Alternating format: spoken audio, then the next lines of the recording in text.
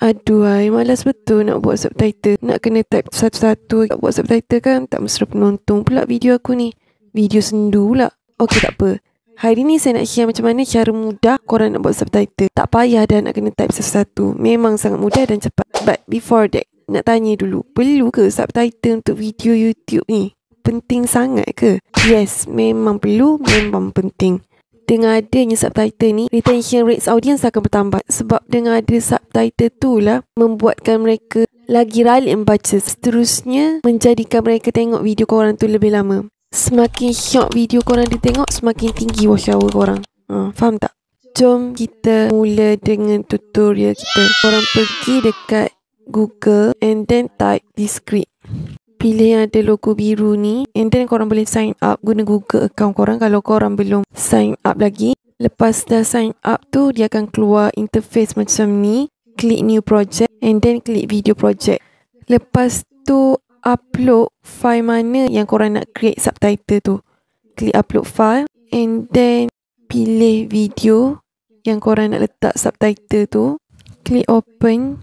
Lepas tu dia akan analyze. Okay, so dia akan keluar macam ni lah. Dia akan tanyalah, video kita ni dalam bahasa apa. So dekat sini, video saya ni bahasa Melayu. Jadi saya akan klik dekat sini and then pilih Malay. Pergi dekat bawah lagi and then cari Malay.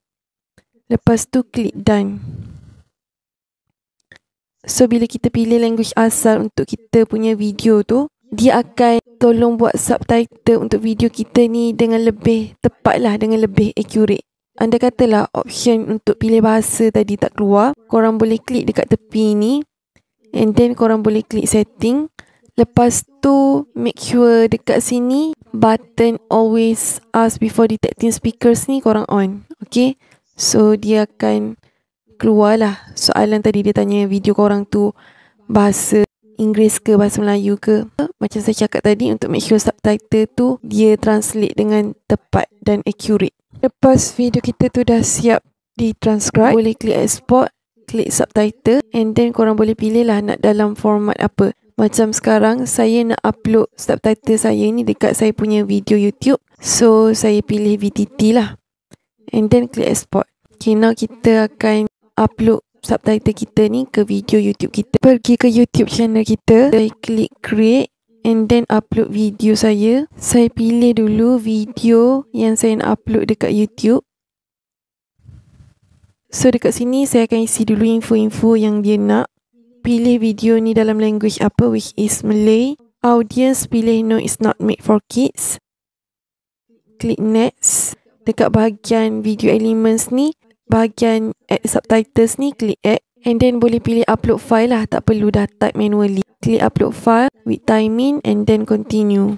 Lepas tu kita pilih file yang kita dah save dalam bentuk VTT tadi.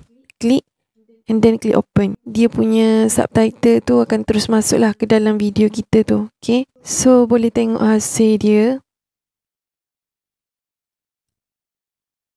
So nanti dekat bahagian download tu diorang akan nampak lah file yang diorang dah extract tu. So file-file ni diorang boleh guna macam biasa. Mudah kan? Subtitle tu terus masuk ke dalam video ni.